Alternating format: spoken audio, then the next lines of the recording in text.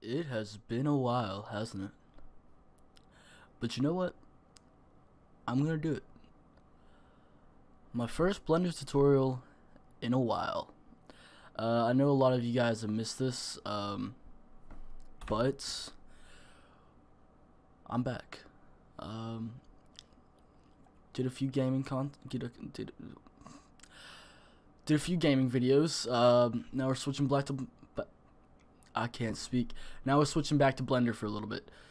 So today's tutorial, I'm going to be teaching you how to make a very simple ghost in the spirits for Halloween. Now, I actually made a render like this about a year and a half ago, but I decided I'd remake it because it is October 24th, which means there is 7 days until Halloween. So, if you guys celebrate Halloween where you live, then happy Halloween. If you guys celebrate another holiday that I'm not familiar with, leave it in the comments below. I'd love to hear what you celebrate this time of year, if you celebrate anything that is.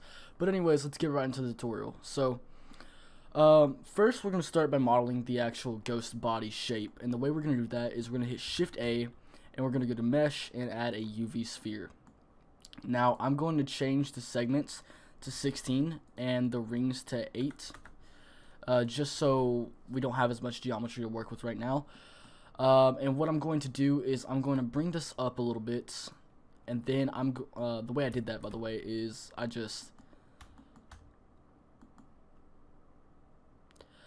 hit G. I hit G and middle mouse while moving up.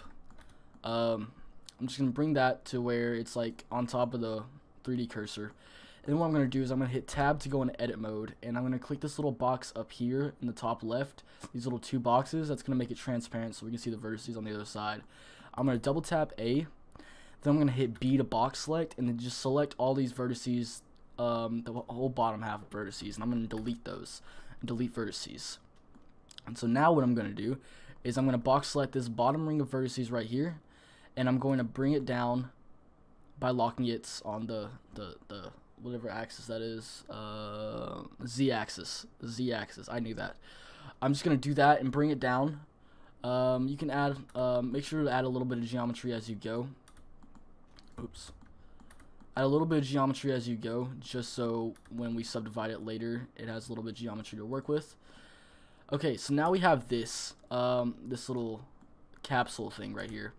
And what I'm going to do now is I'm just going to grab some points and just bring them down a little bit, just around it, so we kind of have that like little ghost dripping down kind of effect, I guess, whatever you want to call it.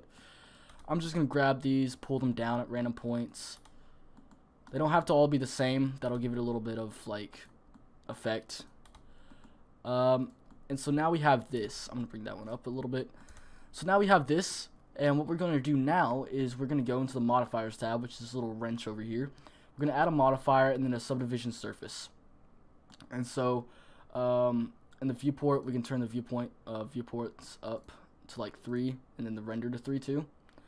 And then once we have that, what we can do is we can go ahead and pull these down some more if we need to, which we probably do need to, because the subdivision kind of like smooths those out. So we're just going to bring these down a little bit, round like that, to where we kind of have this little ghostly shape right here. And then what we're going to do is we're going to add the eyes to this guy. So what I usually do is I usually just go to Shift A, Mesh, and add a circle. And then I'm going to RY 90 on my keyboard, press the R key, and then Y, and then 90 to rotate it 90 degrees on the Y axis. Then I'm going to hit Tab, and then I'm going to hit F to fill that circle in. And then I'm just going to scale it a little bit to where it's more like oval-like. I'm just going to put that on the ghost and then scale them down when I need to. I don't want the eyes to be very big. I want them to be about like that. What we can try to do is we can add try to add a shrink wrap modifier. I don't know if this will work, but we can try it. Shrink wrap, target, sphere. Okay, that kind of works. And then offset a little bit to where it's just off. And then we can hit Shift D and just move this over to the other side like that. So now we have these two eyes on the ghost, and also you can click the little ghost shape that we made, and then right click and click shade smooth just so it's smoothed out. So now we have this little ghost guy looking here, and he has eyes now, which is pretty cool. Ghosts sometimes have eyes.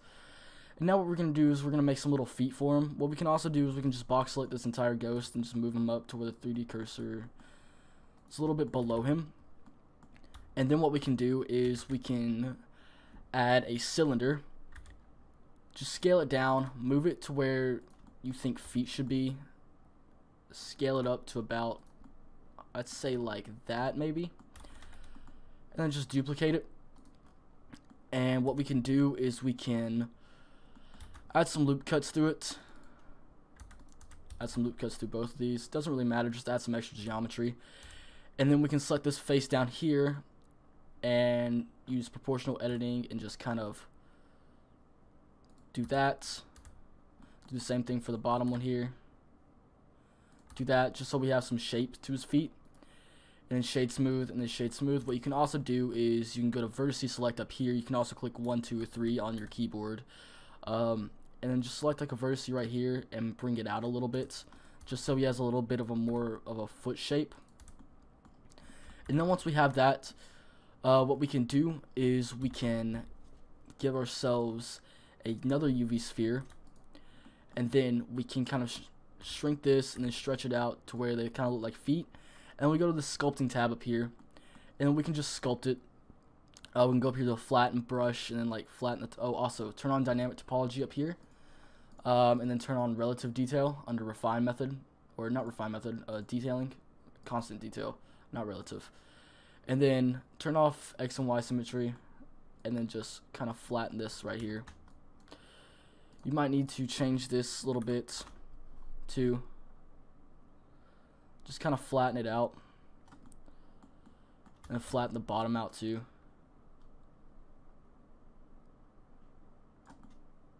Like this. You can also hit G to grab the grab brush and just kind of pull it up. They don't have to be very detailed feet or anything, just something that look like feet. And we can grab up here and pull this part up a little bit. And turn on X symmetry for this. Or not X, Y symmetry. And just pull this up a little bit. And then now we have this little shoe shape, and I'm gonna hit Shift S to go to the smooth brush and just smooth this out a little bit, turn off the symmetry, smooth this little hump out a little bit. So now we have this little shoe shape right here. And then we can scale it down a little bit to maybe that, and then shade smooth it, and then add a subdivision surface modifier. Subdivision surface modifier. Go ahead and save the file because it just froze right there for me. I'm going to save it as ghost. And then the viewport we can change. You also might need to smooth that out in the sculpting tab. And then we can just like smooth this out a little bit to where we don't have these like little polygonal edges, I guess. Just smooth this out. It doesn't have to be very pretty or anything. You're not really going to see these, I guess. We can just change this to 1, and then change the render to 1, and then put these like where his shoes should be, like right here.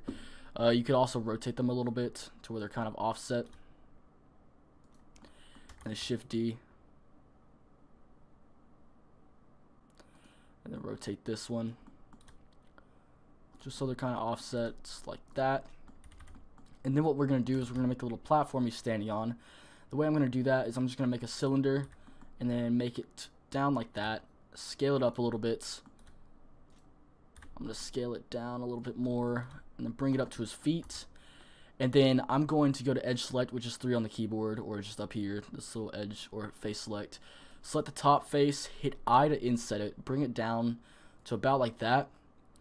And then what I can do is I can hit Alt and then click on one of the faces, and it should select all of them, and then just hit extrude and bring it up a little bit. And what I'm also going to do now is I'm going to make the master material on this just a principled with this kind of like peachy color, I guess, and with a roughness of all the way up. And I'm going to select these faces right here again, and I'm going to create a new material, and I'm going to click new, and then I'm just going to make this color black with the roughness all the way up. and then make sure it's at the top, and then click assign. This will assign that material to all the faces right here. And now for the ghost. What we're going to do for the ghost is we're just going to give him a translucent material.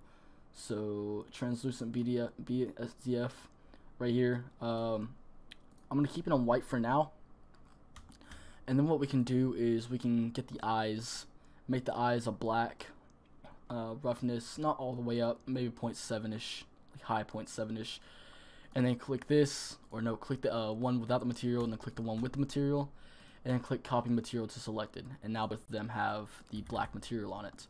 I'm also going to make the shoes black, but this time I'm going to make them all the way rough, and then copy material to selected.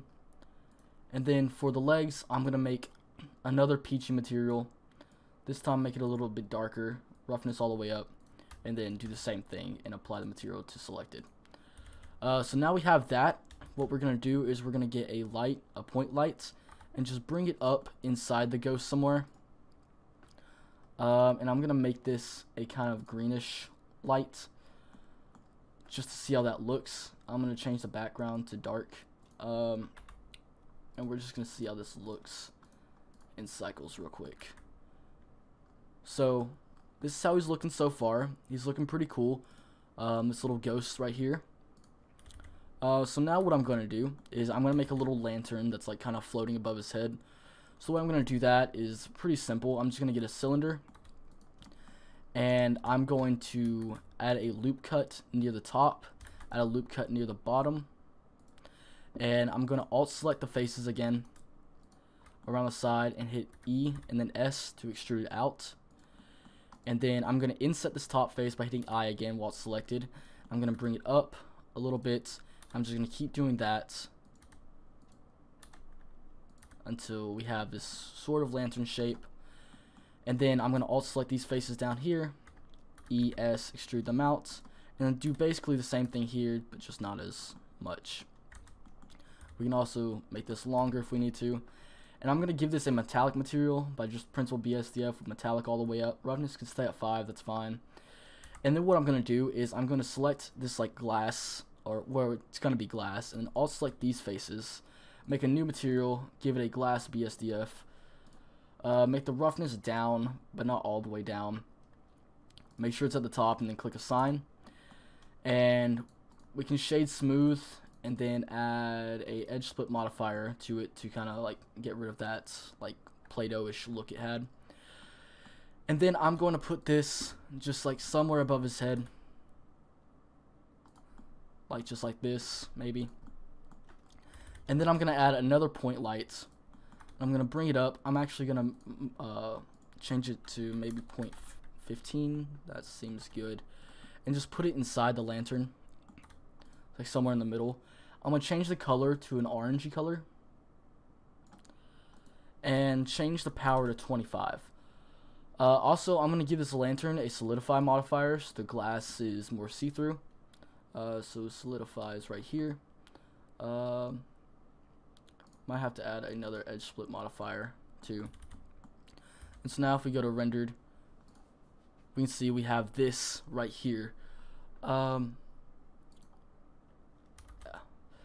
So we have that right here. I'm going to change this point light to a higher thing, maybe like that. And then what I'm going to do is I'm just going to add a plane underneath them, like this. And then I'm going to give this a dark grayish material with the roughness all the way up. Now what we can do is we can set up our camera. So you can set up your camera just like this. Control Alt 0 to get to the position you want.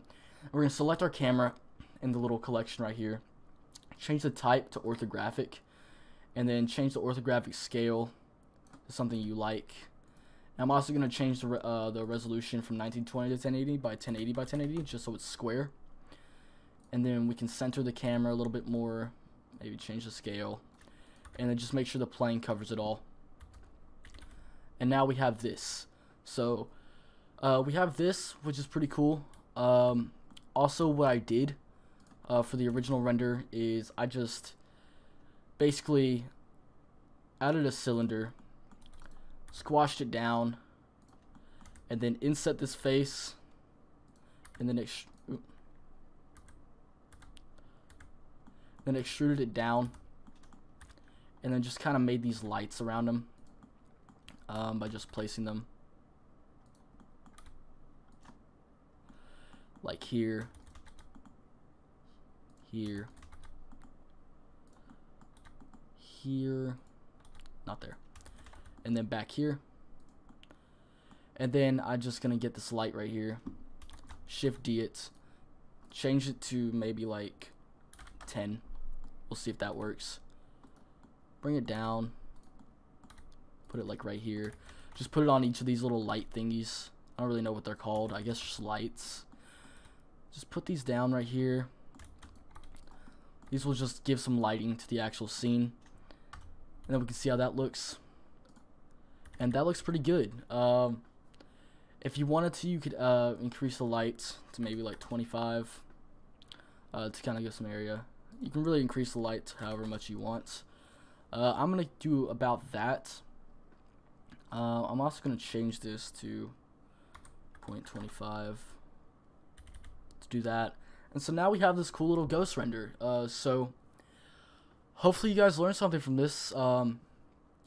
And hopefully you guys like can make this. If you like make this, I'm always down to see it. So like drop a link somewhere to your Instagram, or you can DM me on Instagram. My Instagram will be in the description. Glad to see anybody following my tutorials. It really makes me happy inside, you know. But thanks guys so much for watching. Hopefully you learned something from this video. Hopefully I helped you out in making a little Halloween render.